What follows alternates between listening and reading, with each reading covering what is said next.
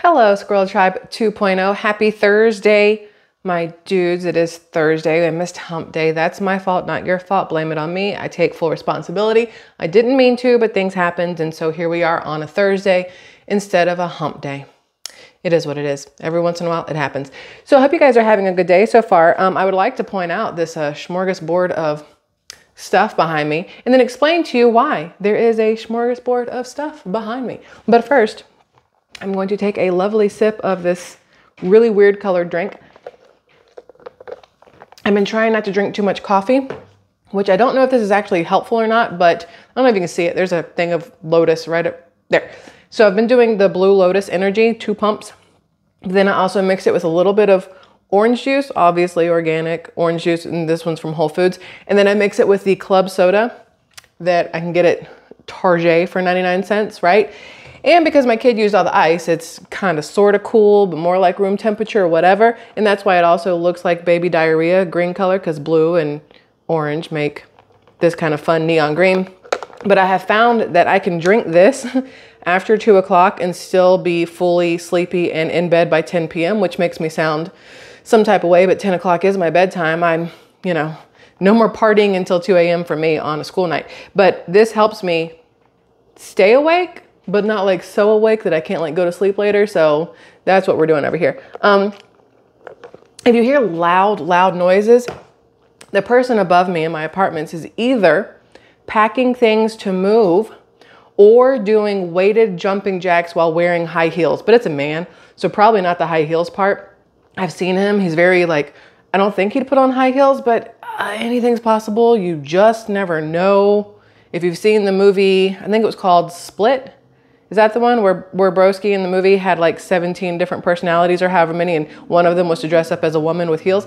Maybe that's what the guy upstairs is doing, but I don't think so. So I went to Sam's Club, unsupervised, on Tuesday. Was it yesterday? Was it hump day? Y'all, it was yesterday, which is why I didn't do a video here, because yesterday was very, very busy. So I went to Sam's Club and I got a lot of stuff. And I got a lot of stuff that I needed.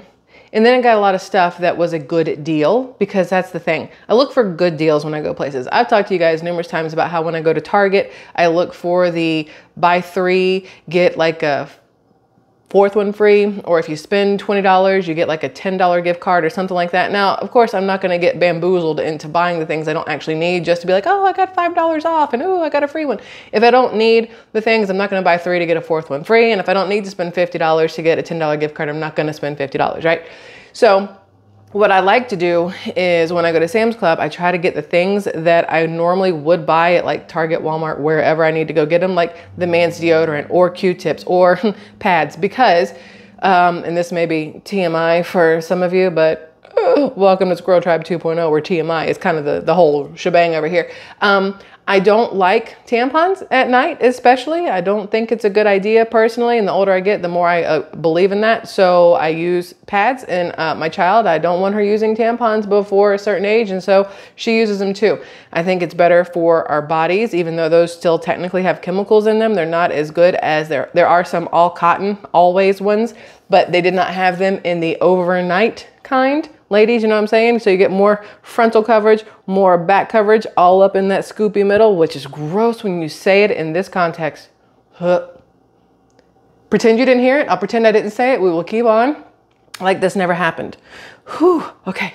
Whew. So I go there and I get these things, right? So I get the Q-tips, because the kid needs Q-tips. So I get these and I get home and I'm looking and I'm like, why is this one littler than these two? Like, why is that a thing? And for some reason, there's 2 boxes that have 625 count and one of them that has 500. Why? Why didn't you just make them all the same? I don't understand that part, but I'm okay with it. I still bought them. Now here's the problem. I can guarantee you, I will guarantee you, I would put money on this one, that the majority of us use these for the one thing you're never supposed to use them for. And that's to jam the earwax farther into your ear canal. Because technically we're thinking to ourselves, put a Q-tip in there, stir it around like you're trying to mix up some, egg yolks with a whisker, and it's going to pull everything out.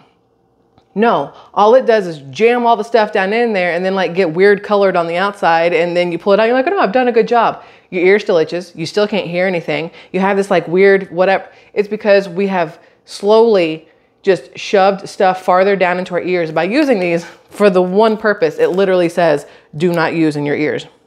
It literally tells you, warning, do not insert swab into ear canal. I'm not making it up. It says it right there. There's your warning, my dudes. And yet 99.99% of us are like, jam right in there. Tell me I'm wrong. Dare you. I dare you to get in the comment section and go, I have never with a Q-tip in my ear. I read directions and I follow directions. Y'all lying. If you say so, you're lying. But the whole reason I want to tell you about these things is because I've come up with a genius idea and I want to share it with you because I feel like it could be a genius idea for all of us. And here's why. Let me give you a little backstory on me and why I am frugal, but like not really frugal, but I do pay attention to pricing, but then sometimes I overbuy and then whatever else. And sometimes I like stockpile the wrong things and anyway. So when I was younger, it was just my mom and I growing up. And when you're, 8 years old and 12 years old, generally you can't get a job, but you want money because you want to buy things. And I would say, Mom, can I have money for this? And she'd be like, get a job. And I'd be like, but I'm 6 and I can't, it's illegal. And she'd be like, well, wait till you're old enough and then you can, get a job and earn money. And I'm like, but I want a Cabbage Patch doll now, or I want these shoes now, right? So I figured I would make my own money without needing a job.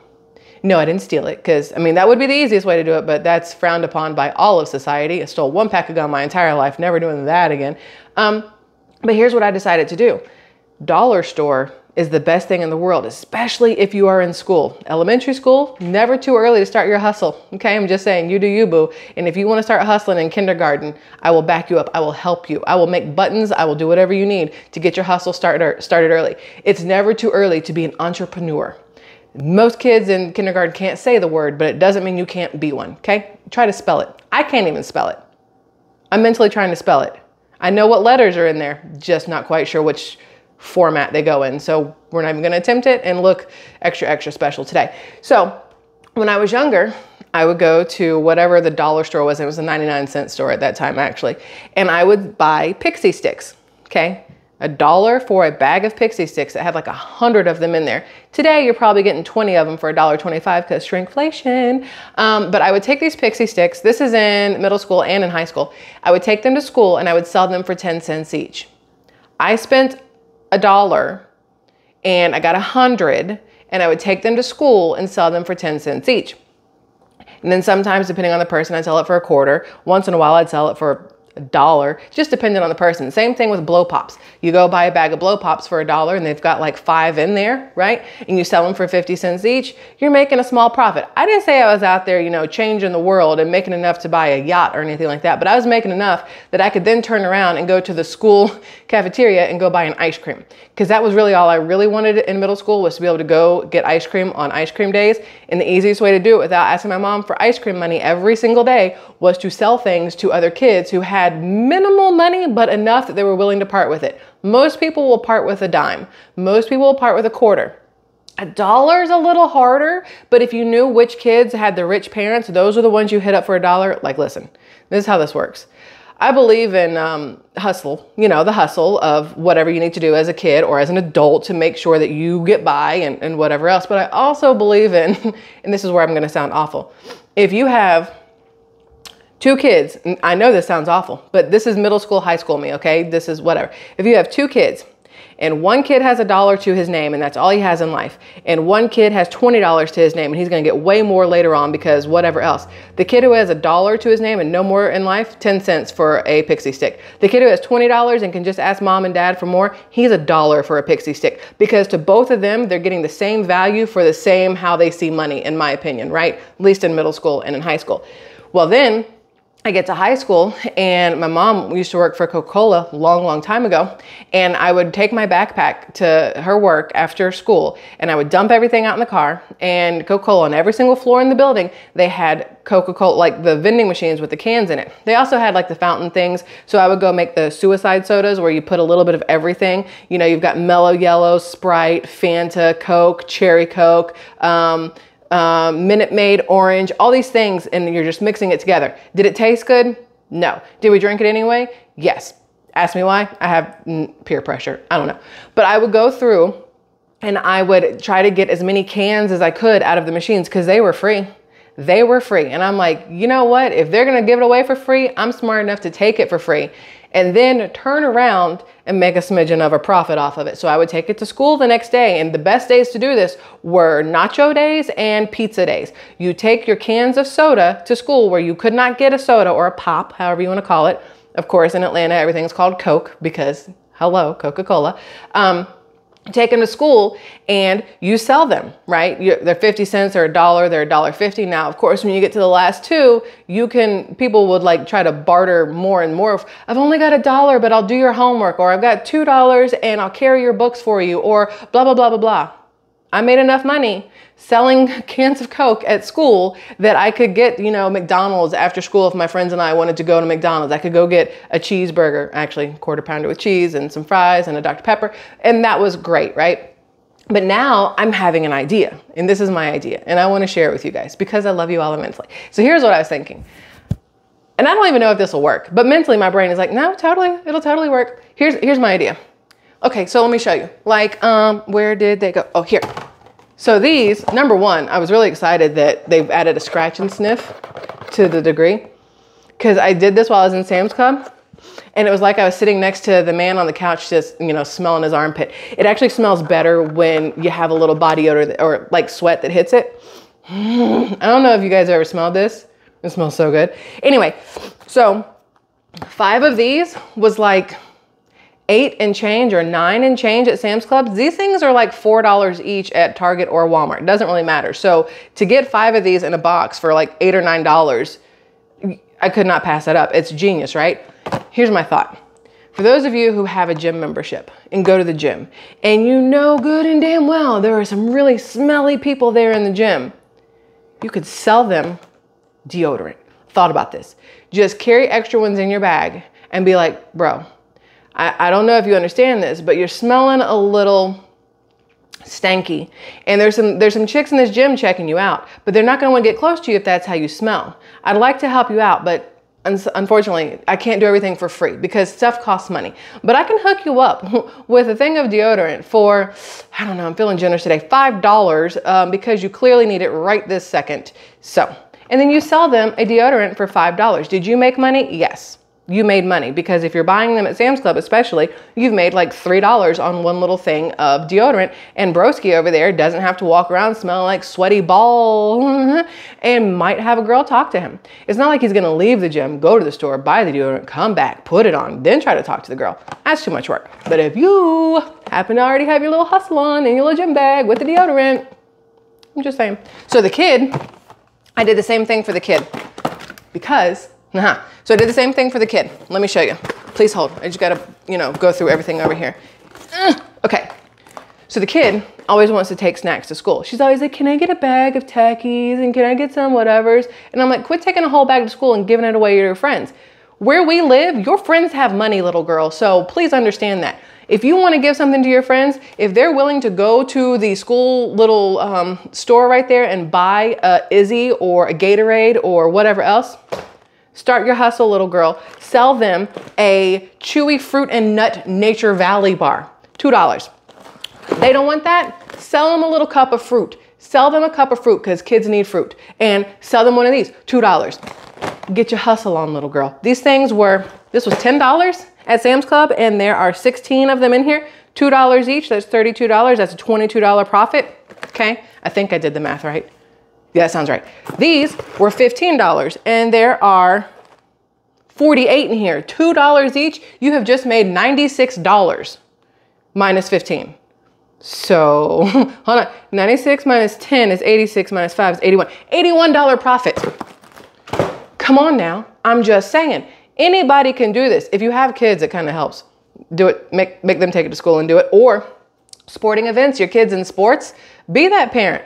There is nothing bad about trying to not be broke or trying to make a little money, a little side hustle. You know what I'm saying? I'm just saying. It seemed real smart to me because I hated being broke when I was little. I'm not saying my mom and I are broke. I personally hated being broke when I was little because if you don't have allowance, or if you do have allowance, but it's not enough because you want to do more, the only way to not be broke is to find ways to not be broke. And so if that means starting a little hustle, for some, you know, especially like the boys, it was cutting grass or taking out somebody's garbage or walking somebody's dog or whatever else. For me, it was, you know, I'll babysit and can I clean something or whatever else when I got a little bit older. And then once I could get a job, I worked jobs all the time. Like I constantly had a job so that I could make money because I didn't want to be broke.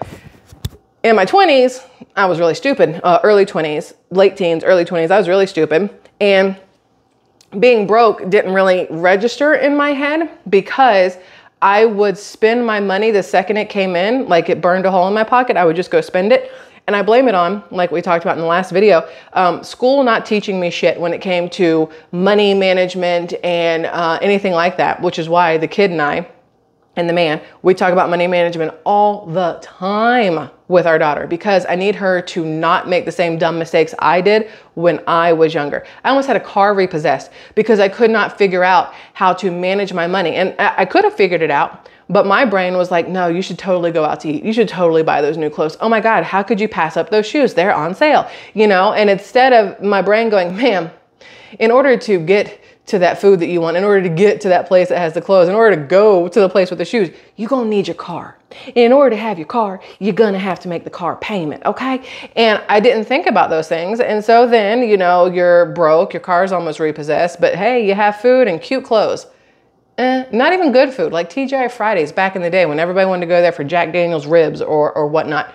So anyway, I made really dumb decisions when I was in my teens and early 20s with my lack of, you know, saving money, my lack of paying my bills. I thought credit cards were just, hey, swipe it and deal with it later. And I racked up serious credit card debt. I destroyed my credit score like real early.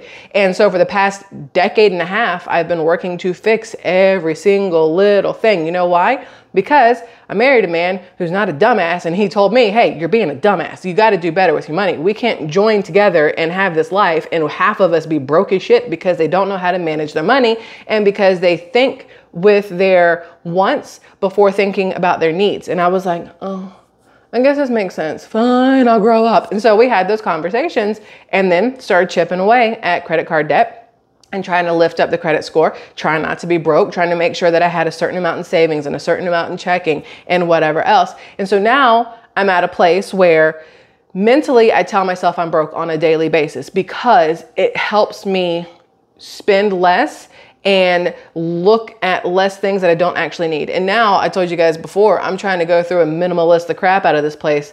It doesn't really look like it if you look back there, but I'm trying to minimalist the crap out of this place. Okay, so how about this? Look, chicken breast, okay? Chicken titties, if you will. So I got the breasts of the chicken in the can. And these, the reason I got these, if you look at the back, ingredients, chicken, water, salt, nothing else. Do I know what the chicken ate? Do I know the chicken's living conditions? I do not. I'm gonna hope it was lovely, that there was a lot of sun. They got to frolic in a pasture and whatever else. They were friends with the little chickens that were next to them. Do I believe that? But it makes me feel better to try to believe that. So I think these are happy, frolicking chickens that died of natural death and wanted to be shredded for my canned chicken. That's what I've decided. That way when I eat this, I can eat it without guilt. Okay. So I got these because this was $10 at Sam's Club, right? There are 6 cans, 12.5 ounces each. And when I go to Publix, which is where I get chicken, it is normally anywhere from $26 to $32 for me to buy a big thing of chicken, which I bring home. I put half in the crock pot, which is somewhere else, and then I make shredded chicken, right? Well, that in the long run feels way more expensive, and I have to make sure I eat it all then because I don't really have freezer space, and I don't think frozen chicken salad really tastes that good after it defrosts. So these, I pop 1 can open, I make chicken salad, and I've got like 5 meals out of this because I'm also trying not to eat nearly as much, so I don't have to spend nearly as much food, and then my waist goes down just a little bit, and then, you know what I'm saying? So Look, every time I do this, I think of Mila Kunis in the movie Just Friends. I think that's the one with Justin Timberlake where she's trying to get information on where he is and she's talking to this lady. She's like, no, I'm totally the model. She goes, said something like, no, when I, in pictures, I get more, how did she say it? Religious looking. So less like, I guess not religious looking. I don't really know the word she used. And she goes, and this gets longer to make it look like her face was skinnier and she was more whatever. And I find myself doing that all the time and I have no idea why, but anyway, yeah, I didn't care. I told you anyway. I just want to show you this because it's funny and it amused me and I had to buy them just because of what it said. I'm making tacos tonight. Look, I'm making tacos tonight. The kid, of course, picks these things out, which I'm like, these are not healthy for you. These are not good. And she's like, Mom, let me have nacho cheese tacos. And I'm like, one time, but you're drinking water for the rest of the week. You're not touching anything else. There's no Starbucks. There's no iced coffee. There's nothing, only water, one taco shell. And then you can make like a little baby taco salad with rice and lettuce and it's brown rice, organic lettuce. And the beef I got is pasture raised, grass-fed, grass-finished, organic. Like there's a whole lot to it. So not the cheapest, I understand. But anyway, so she wants those. But y'all, I got these and I'm going to show you the box. I'm going to show you the box. You see the box? Can you see the box? And then I'm going to just really carefully just show you that part and ask you if you understand exactly where my mind went when I saw. And I'm not even going to tell you because if you know me, you've already figured it out. So I was like, oh, I have to. And then when it's time to fix the meal for the man and the kid and myself, I'm going to be like, sir, after dinner, would you like to? And then he's going to lose his ever-loving mind and it's going to be absolutely hilarious. So that's the plan for that. Oh, also, this is empty. I've already taken all these out and put them in my drawer. But Target, for those of you who want to know right now, they have a bunch of their coffees. Buy two and they're $12.99 each instead of like $17.99 because Keurig things are getting stupid expensive. And when I was at Sam's Clubs, I looked at all the big coffee things they had, but I didn't want 76 of anything, right? So then when I went to Target and they were like $46 for, how many comes in the McDonald's thing? McDonald's whatever ones at Sam's Club. It was $46. I like McDonald's, but y'all getting real pricey over there. $46 for 96 pods, which is probably a really, really good deal. But at the same time, I didn't want 96 of the same thing back to back to back. So when I went to Target and they had this, they had the donut shop ones, and then they had McDonald's ones, and there's other brands, Folgers, Newman? I don't know, somebody else's, not Starbucks, obviously, that were two, if you buy two, they're $12.99 each. I got that. So I spent $26 for 48, which is almost along the same lines. Yeah, I spent a couple extra dollars that I didn't need to, but I got a variety. So I don't know. Over time, that may make me go broke if I keep doing it that way. But it was what I wanted, and so that's what we went with. So there's that. Pew! Y'all, I hope you're having a good day. I really do. I know this is probably the most, you're like, what the hell is this video? I just want to talk to you about random stuff, and I was thinking about it earlier because the kid, she spent the last of her birthday money. What is my hair doing? She spent the last of her birthday money yesterday on a Stanley. Hold on, she left it here. I'm going to show it to you. Oh, because so am I. She spent the last of her, ow, what is going on? Every single day. I need new mascara if it's going to keep trying to kill me. I can't, please hold. Please hold.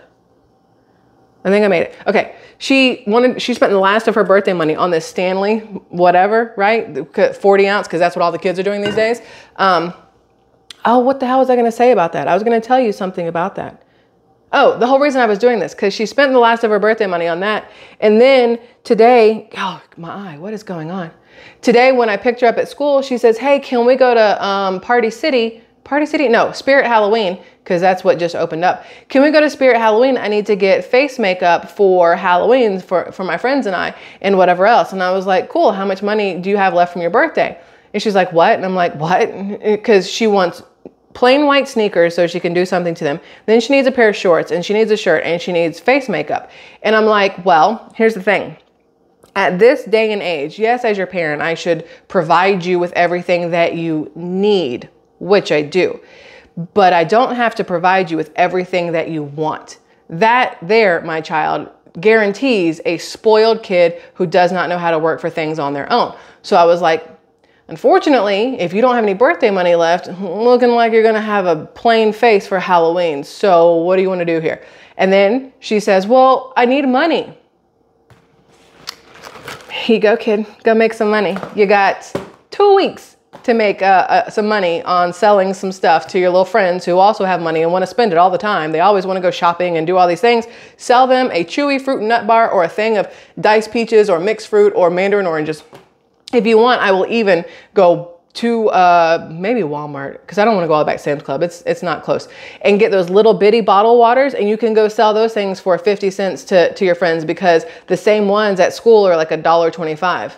We can undercut the school, which is not very nice. I hear myself. And you can make a little money off that way. Your friends stay hydrated. You make a little bit of money. You can go buy your face, whatever. And you're learning how to do your own little hustle, okay? She builds things on Roblox all day long. And then she shows them to me and I'm like, ma'am, I need you to understand that you are an architect. You are a genius. The things you build in this thing, I can't even comprehend how you're doing it, number one. It is beautiful. If this was like real life build, like that was a real house, and that yard you built and everything else and the way you designed the inside and put everything in there, like staged it, I couldn't think of the word. I mean, you would be on the front of like Home and Garden or Something Living. What's the living one? What's the living one? Down Home Living? That feels accurate. Sure, we'll go with that. You'll be on all these magazines. I'm like, you, ma'am, should be recording everything you're doing on Roblox and shoving that shit up on YouTube, because you can get paid from other people watching your videos. YouTube, you can get monetized easily doing that, because I could sit there for hours and just be like, and watch how it's done, because I can't do it, and it's fascinating and it's beautiful. And you throw music in the background, pfft, done. People will watch that thing for hours, especially other kids. Man, we got to work on this whole extra hustles, because I'm not raising no broke child, just so we know. I'm not raising a broke child, and I'm not raising a child who feels like she has to 9 to 5 for somebody else for her entire life. There's nothing wrong with it, but I want her to understand that there are options and she can do other things in life, or in conjunction with, you know what I'm saying? You can in conjunction with anything you want. You can have a 9 to 5 job and a little baby side hustle. There's plenty of people out there, a lot of them being teachers, who work, you know, all school year, and then over the summer, instead of, you know, since they're out of school, instead of actually having a summer vacation like the kids, they go get another job somewhere, whether it's waiting tables, working retail, whatever. And even during the school year, a lot of them will also take on extra stuff, tutoring or restaurants after work or something else to make that extra money. That's still a hustle. You know what I'm saying? You're still trying to make more money to live your life, especially if you're tutoring and stuff like that. But I want her to know that there are options. Of course, there will be people who will look down on you and be like, I can't believe you're gonna give her those to go sell to kids at school. Okay, why? Like, what's the problem? What the problem is? You go to places and you buy stuff. How is that any different? If you go to a baseball game and you go to the concession stand and you buy a hot dog, I don't see how that's any different than my kid taking these to school and selling it to a kid. Now, the only difference is, and I just realized this, I'm not letting her take the chewy fruit and nut bars, because they have peanuts in it, and there could be a child with a peanut allergy who doesn't realize it, and no. So those are out. We're taking the fruit cups only. Whew, I'm glad we had this discussion, y'all. See, that's what we do. Squirrel Tribe family, y'all rock. Thanks for helping me see the light on that one, because can't do that. Can't do that. Cannot be the accidental cause of some kid getting anaphylactic shock or something. Nope, nope, okay. Please hold. So now I'm going to clean all this up, and then I'm going to make tacos for dinner. And then we're supposed to watch a movie. The kid and I have been listening to soundtracks, movie soundtracks. Yesterday was Rio. Today was Barbie. And then a couple days ago, it was The Greatest Showman. And then also this morning was Hamilton. And I'm like, we could watch Hamilton again, but we could also watch Rio again, and I would be very happy. So we're gonna watch a movie later. I just don't know which one. That's all I got for you guys. I'm sure, well, actually, we could do this for hours, but I won't make you, because I love you and I don't wanna do that to you. But yeah.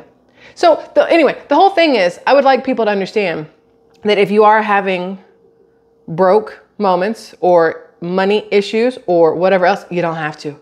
There's always a way to make some little baby side hustle, whatever it is. There's always a way to have some sort of little side hustle, whether it's online, whether it's selling little rinky-dink things like this, or, you know, whatever else. I feel like there's something for everybody that they can do. I've said it before, Printify, y'all. I did not realize how easy it is to make things on Printify. You can make things on Printify that have, you don't have to have a logo. You don't have to have any of that kind of stuff. You can just go make anything you want as long as you know how to upload pictures and smack them on something like a notebook or a candle or a cup or something. You can start making money. Getting into Printify is free. Free, free, free.